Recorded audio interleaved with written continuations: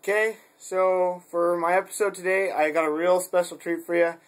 It's nothing current. This is actually, we're going into my past. I dug out my old Windows 98 tower computer that I had back when, well, obviously 98, we're talking getting into high school-ish. I had the computer back in 2001 to 2004-ish. And I want to share with you 3 files that were on that computer.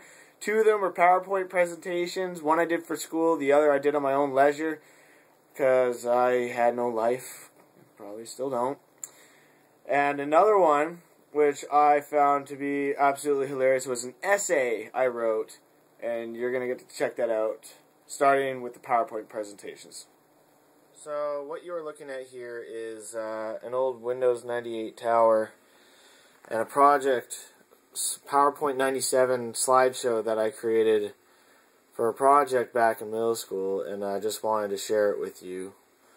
So there is a little bit of sound. It's corny as all hell for what an 11-year-old would create, but here we go.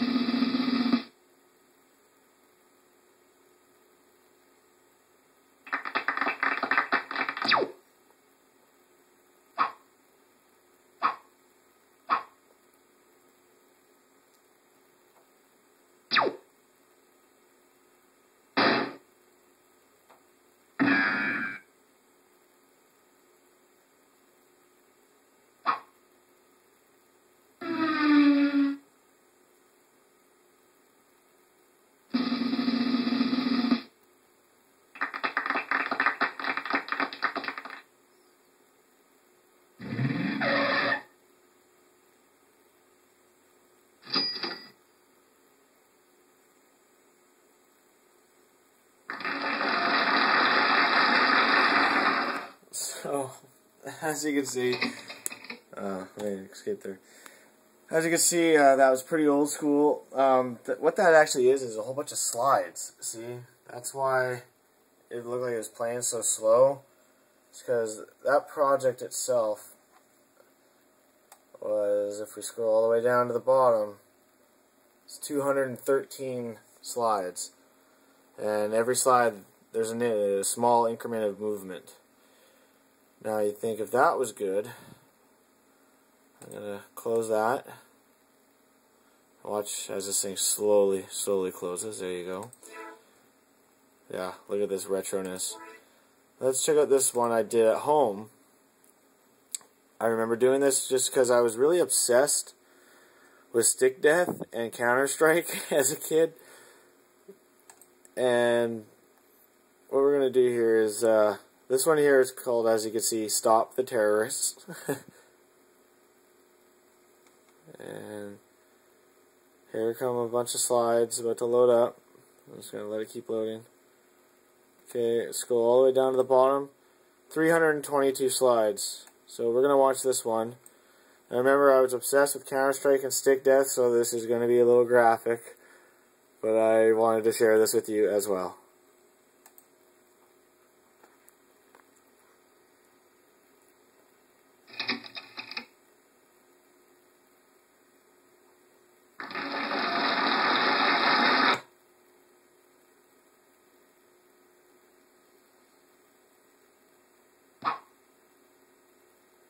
That's him jumping for joy.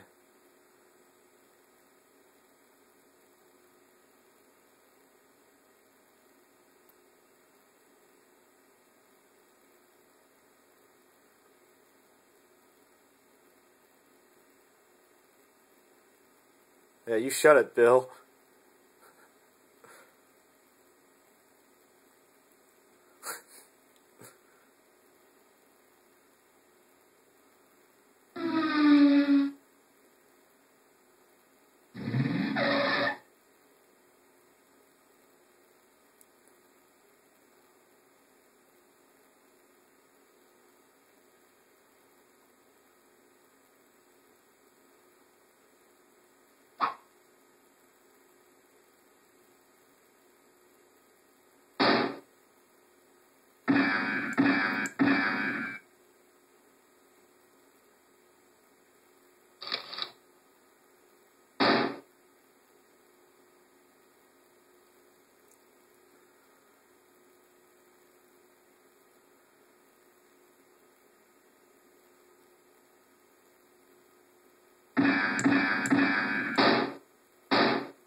Oh yeah, first person.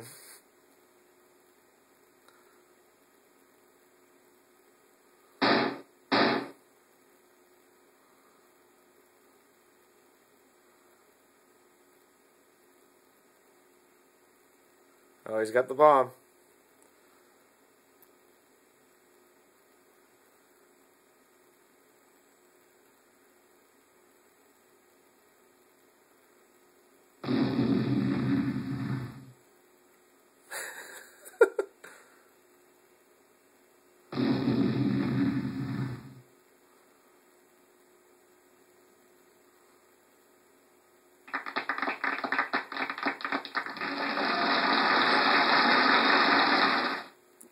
Oh my god.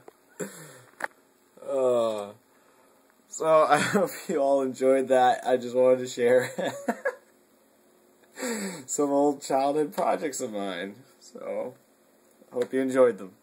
Okay, I just found something again really interesting on my old computer. I wrote an essay on marijuana. I'm not kidding.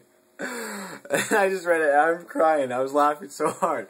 But I didn't read all of it, just the first part. But I want to go through this with you. Okay, so here's the heading. Marijuana, English 11, my teacher's name, my block, December 6, 2002. Here's our first page, and I'm going to read this out loud for you, okay? So, here we go. Man has made many discoveries and ideas on what men... Oh, wow, my English is so bad back then. Man has made many discoveries and ideas on what man could do with plants. Man has made wine from plants that grow grapes. Man has made medicine to cure sickness and viruses that infect our body from the leaf or root of plants. Man has also made a smoked inhalant called a cigarette from plants. Even though smoking is quite unhealthy and addictive, man just couldn't get enough from a simple cigarette. So man made a cigar. It's like smoking 2 cigarettes at once and it's twice as harmful. Even after all of these body disturbing products, man goes in search for something better and finds a new leaf. A leaf that has changed man's thoughts on what smoking really is. After discovering this leaf, man decides to smoke it and got a really strange vibe going through his body. Man enjoyed this vibe, so he smoked some more. After smoking a few of these new leaves, the man suddenly starts to feel like he's floating or that he's invincible. The reason why he feels this way is because the plant he picked was marijuana, and the marijuana had shut down parts of his brain, mainly the man's ability to think and react. Even though people know what this drug can do to the body, they continually smoke this mean weed. Since men enjoyed becoming high, men wanted this plant to be shared throughout the world. But law came through and banned this harmful drug for good, and if caught, the perpetrator would be severely punished. Although some people know what this drug can do to their body, they want it to become legal. But I say that marijuana should never become legal to the world. Oh God, that was the first paragraph. Here we go, it gets better. Marijuana has been with us for many years and possibly many more years to come, and it has. So why do adults and mainly teens smoke it? Most people smoke marijuana because their friends, their brothers and sisters use marijuana and pressure them to try it. Some people use it because they see other people in the family using it. Others may think it's cool to use marijuana because they hear songs about it, watch it on TV, and see it in movies. Some teens may feel they need marijuana to help them escape from problems at home, at school, or with friends. Without having marijuana around, people and friends wouldn't have to feel pressure to try a drug that harms you or supposedly makes you look cool. Even with having to live with a family who smokes this drug that affects your body, I believe that is a family not really worth living with. Man, I'm so cold-hearted. So with friends and possibly family there to pressure you to take this drug, are you willing to take the drug to impress them? Or are you willing to decline and impress the main person in your life? Yourself. Oh my God.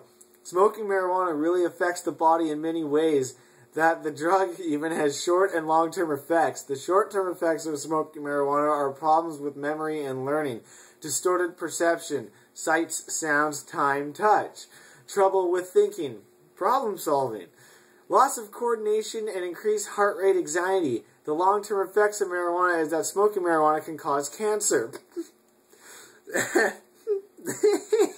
Having problems with the lungs and airway from breathing in marijuana damages the immune system, meaning marijuana kills cells and tissues in the body that prevent disease. Oh my God. Even with all of these side effects of smoking this particular plant, do you still want this drug out loose, disturbing other people's minds and bodies?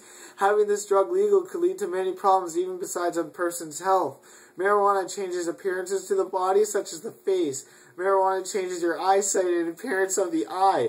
It causes scent loss for the nose, the way your breath smells, your teeth and gum appearance, and your hearing. What the hell, dude? With keeping marijuana illegal, the secondhand smoke of the drug wouldn't be in the air and harming others who dislike the drug. A person staying near another person smoking the drug is most likely to inhale the drug by secondhand smoke and be transformed by the drug's power. If a parent wants to smoke the drug, having their children around to inhale it, the child could be infected and leaving its body helplessly to the drug. Not having marijuana around to harm people and others is most likely the best decision ever heard on the face of the planet. So if you're one of the victims of this wretched weed, quit smoking it. And if you're not smoking it and it's one of the people just being infected by it from the person beside you smoking it, back off. It just might be the best decision you ever made in your life. Oh my God. Alright, conclusion paragraph. Here we go. Although people want this drug out to the world and away from law's grasp, keeping this drug kept away from the people and the people who want it so badly is the best way to go. Not having to inhale the fumes, changing your appearance, and killing your body and others in many ways almost thought impossible. I believe this is the way this drug should be kept, locked up tight and having the key destroyed for all eternity. Oh my God. Oh, you can totally tell I wrote this never ever having smoked marijuana my entire life and was so pro-anti-drug. Oh, even though that's the way things still are, Mom and Dad. Nah, don't worry about it. Oh, wow.